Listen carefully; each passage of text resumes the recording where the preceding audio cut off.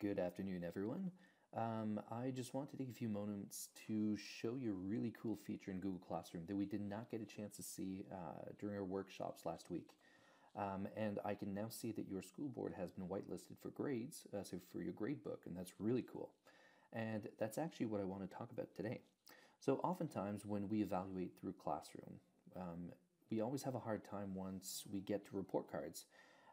We always want to choose how much weight we want to give to individual activities. So oftentimes quizzes we want to give or weight it about 15% or 20%. Projects, evaluations, tests are 50%, and then final exams are 30%. Well, instead of doing it manually, there's actually a way that we can do it and let Classroom do it for us.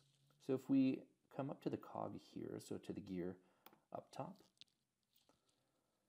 we scroll down past our options, and then we actually see Gradebook. So in Gradebook, right here, instead of having no overall grade, we can have a weighted by category. So here we can actually choose to have the overall grade for students, and then let's add categories. So here what we actually do, we can actually see that we can weight it out of 100%. So let's say we have quizzes that are worth 20%. That's good. And now you see that for those who are not too proficient in math, we actually have the option here to actually help us along. So let's say projects and tests. We can bring it to a nice steady 50, and then whatever's left would be, let's say, final exam.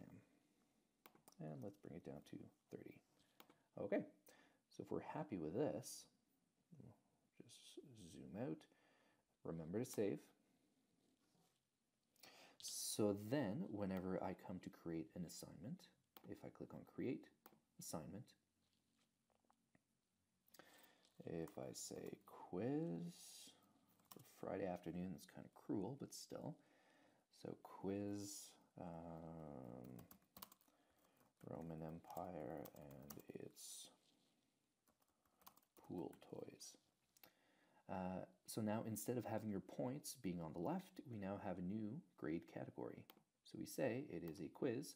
So now whether we put that quiz on 100, on 20, on 17 points, eventually at the end, whenever Classroom counts all your grades, they will actually weight every single assignment according to what we've chosen it to be. So that is really cool.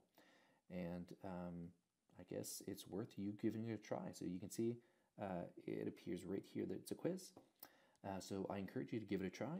Let me know how it goes. And if you have any more questions, feel free to contact me. I will always be there to answer your questions or to have an interesting conversation with you.